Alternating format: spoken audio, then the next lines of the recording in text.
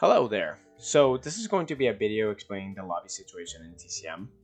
Now this is mostly theoretical as I can't just open a lid and tell you word for word how the matchmaker works. So this is based on my experience and what I've observed, as well as my knowledge of matchmakers. Imagine that when you queue up, you are put in a void and the matchmaker has to find people to play with you. Now this can be people that are playing family, quick play, victim, whatever. And the matchmaker puts all of you together and then says to itself, I did a good job, I will go make another lobby. The first thing that you need to understand is the matchmaker actually prioritizes making new lobbies over backfilling existing ones. This is kind of where the whole issue starts.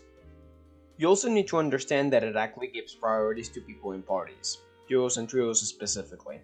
The way it does this is that when it's making a new lobby, it's easier to first put the people in the party there and then start filling the gaps with individual queues. Or people, let's say that you have a duo of victims and then it pairs you up with another duo of another victim party. If you are playing as family, you can be in a duo or a trio and it's going to prioritize that. The problem comes when someone dodges for whatever reason. More often than not, it's a family player. Maybe they had jury duty, maybe they went to labor, or maybe they were just being silly. It doesn't matter the reason. Dodging breaks the lobby because it puts the lobby back in a queue.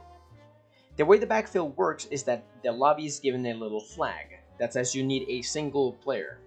However, because the matchmaker is prioritizing making new lobbies while grabbing parties of people, your lobby is way behind in the queue until a victim leaves. The reason why a victim leaving fixes the queue is because it gives you two flags. It basically bumps you up in the queue because now you need two players instead of one, so that's easier to find for the matchmaker. This isn't exactly a bug, it's mostly like how the priorities are set for the matchmaker. This is also why queuing as a 4-stack causes problems, because you need 3 family players or 3 quick play players either in a stack alone or a combination of those factors to make a lobby, which restricts the options available, so you kind of get less priority. There are also other factors that influence how long it takes for you to find a game. For example, family players tend to be in a team, so finding solo queue family players is more difficult. The other thing is that there are overall less family players than victim players. And also, family players tend to spend more time in a match than a victim, because if a victim dies, they tend to leave and queue up again. If a family player kill someone, they still remain in the match until the match is over. So these 3 factors combined make it so finding individual family players is very difficult.